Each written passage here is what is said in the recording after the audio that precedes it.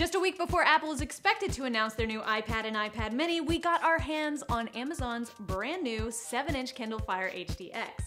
This tablet is one of 4 in the updated Kindle Fire line, with the HDX versions featuring high-end displays and the ability to add 4G LTE through either AT&T or Verizon. Is the Kindle Fire HDX the tablet to make Amazon a major player in the tablet game? Well, that remains to be seen, but we're more interested in what makes this little guy tick. So let's go in for a closer look and tear it down. Hey there, it's Gwendolyn with iFixit, and today we're looking at the 7-inch Kindle Fire HDX. The Kindle Fire HDX measured in at 186 millimeters by 128 millimeters. It is 9 millimeters thick and weighs in at 303 grams. The Kindle was less than agreeable when we went to open it.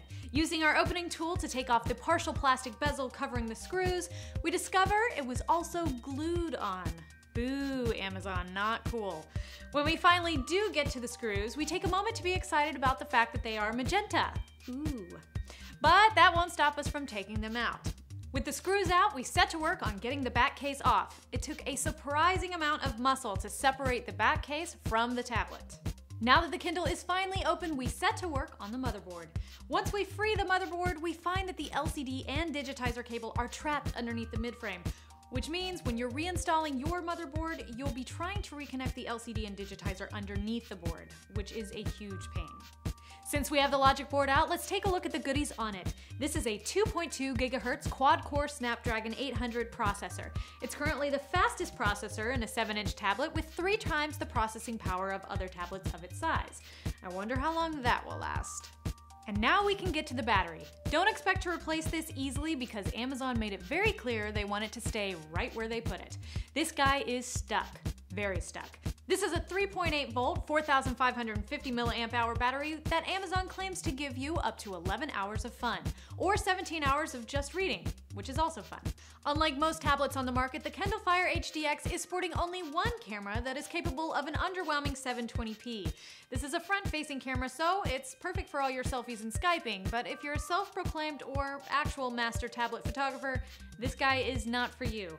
Lastly, we turn our attentions to that fancy new display. Once again, we find ourselves reaching for our eye-opener kit because we're looking at a ton of adhesive.